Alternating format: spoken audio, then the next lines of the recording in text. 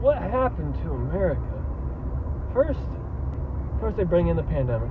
They say, put the mask on, motherfucker. Put the mask on, motherfucker. Well, you ain't allowed to fucking shop no more. Not only are you not allowed to shop, your kids can't go to school.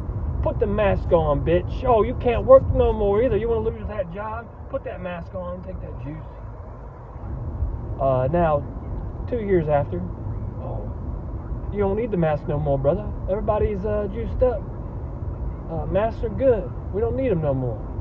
And then they got all these illegals coming in, unchecked, unscathed. Oh, I don't see a mask on them. Not even a piece of cloth. Everybody's just Gucci now, I guess.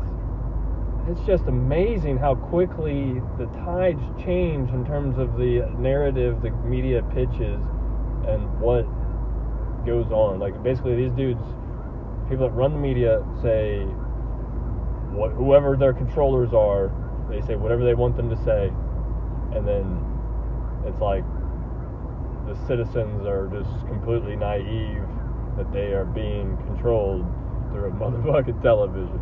It is absolutely wild. Now, even years after, they're saying everything that the conspiracies they were saying that were false are now basically becoming true. And then now you got people that can't believe that they got bamboozled so fucking bad that they're like, oh no, that's fake news. Oh, that's fake news. Even if it's a motherfucking real study, scientific study, they're like, oh yeah, that's fake news. Like, this shit's so bad. I just don't see how it's gonna get any better. I really don't. And that's our little black pill video for today. Enjoy your motherfucking Monday.